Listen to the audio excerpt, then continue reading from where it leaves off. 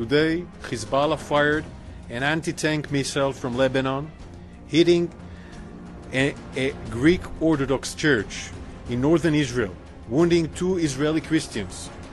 When IDF troops arrived to evacuate the wounded, Hezbollah terrorists fired another missile at the church, wounding 9 of our soldiers.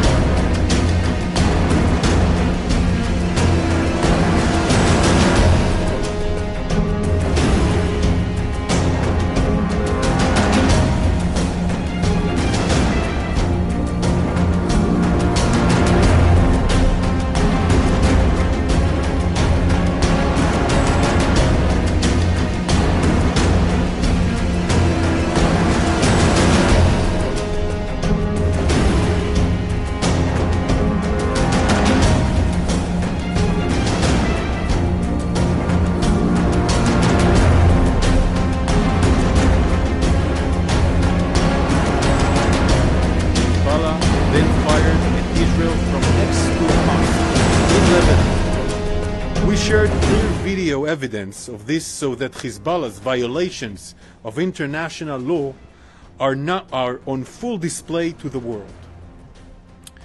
Iran backed Hezbollah in Lebanon follows the same extremist and dangerous ideology as Hamas's, firing from holy sites in Lebanon and Gaza, firing at holy sites across Israel.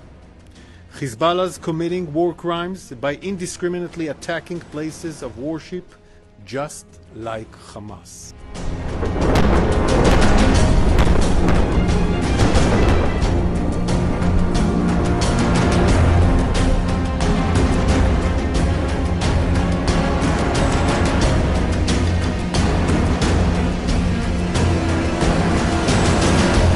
Hezbollah is a threat to Israel, Lebanon, and the entire region.